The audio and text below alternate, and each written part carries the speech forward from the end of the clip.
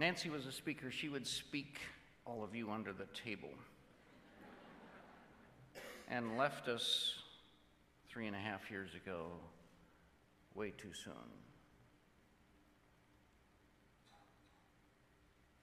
But Nancy lives on.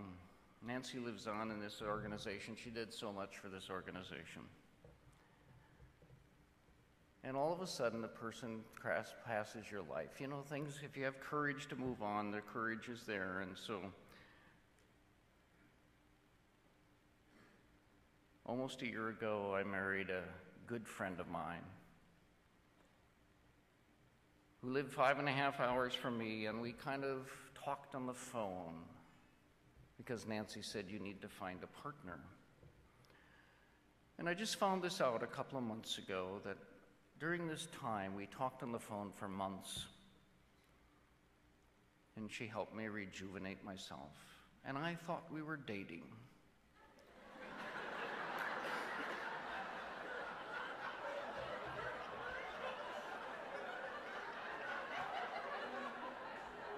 And a couple of months ago, she said she was just a friend. But she changed and decided to take a chance. And Deb, I will always, constantly be so grateful.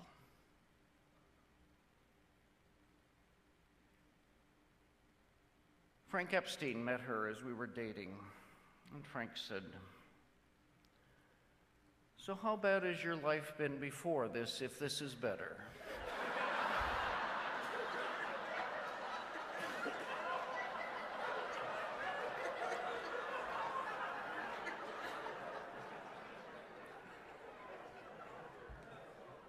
Those are my friends.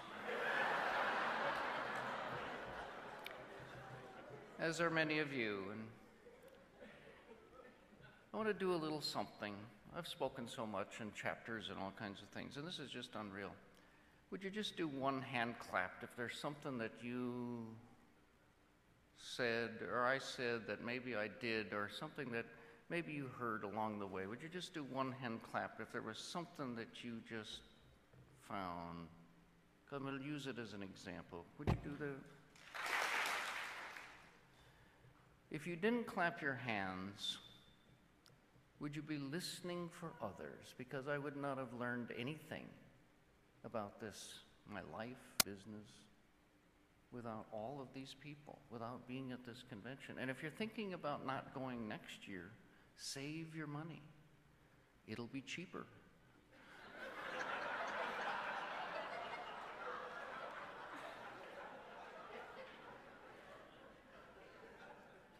I want to thank my kids. I have a son who's a great speaker, phenomenal speaker, my mentor. I have a daughter who lives here in New York City, married to a psychiatrist.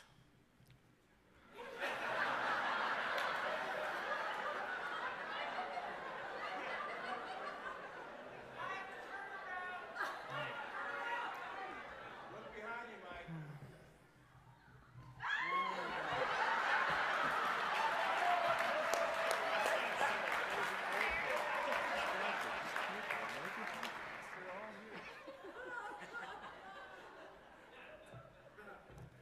God, that's going to cost me a lot of money.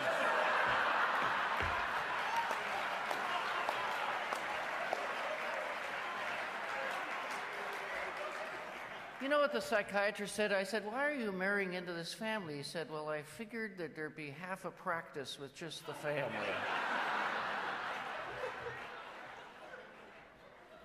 This is Mary, my daughter. This is the psychiatrist, Larry. Rachel, who married this wonderful human being here. I told her when they got married, I said, are you sure? I've known him longer than you. This is my wonderful son, Kevin, who's a great speaker. And this is Deb. Thank you.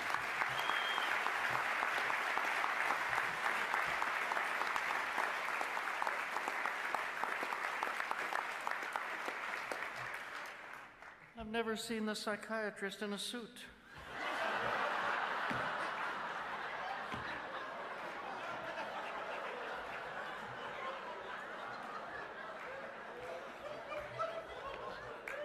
You don't help the suit at all. You really don't.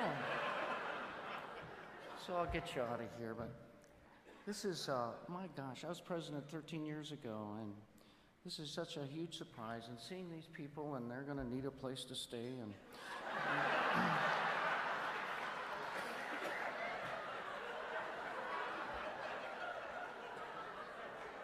Mark stands over there like he's a couple to Deb. Do you see that?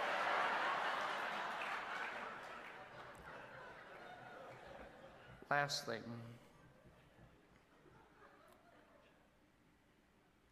My father said to me, everyone needs a pat on the back. Sometimes it's lower, sometimes it's harder.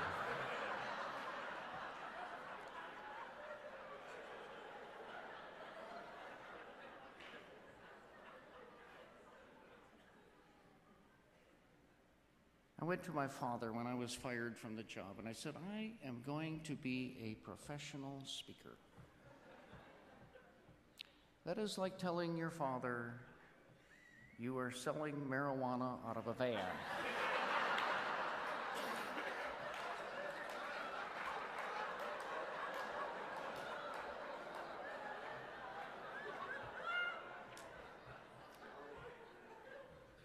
And many of you know this advice that my father gave me.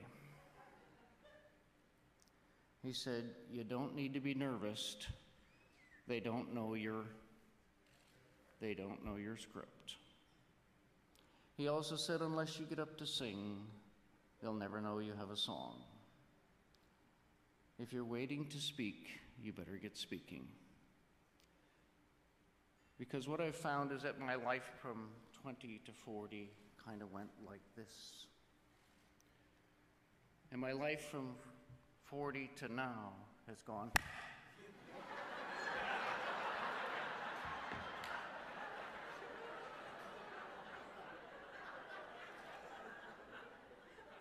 People say, doesn't it slow down? No, it gets faster!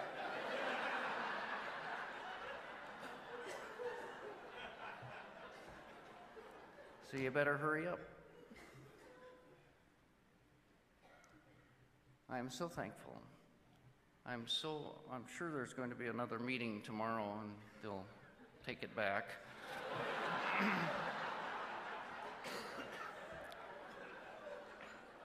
But I'm going to sleep with it tonight.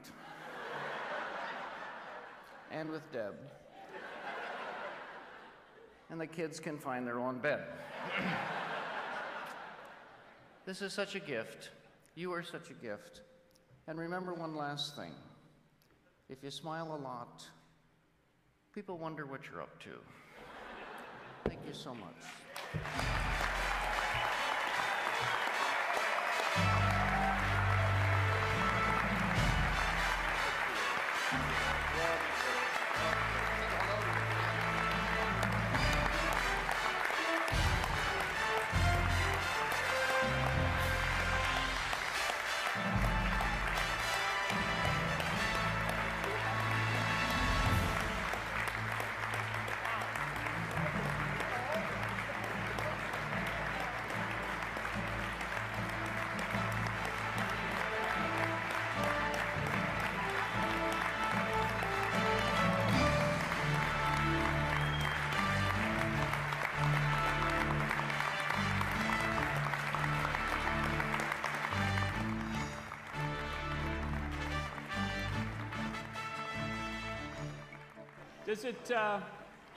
Does it bother anybody else that Mike McKinley can speak better impromptu than a lot of us prepared?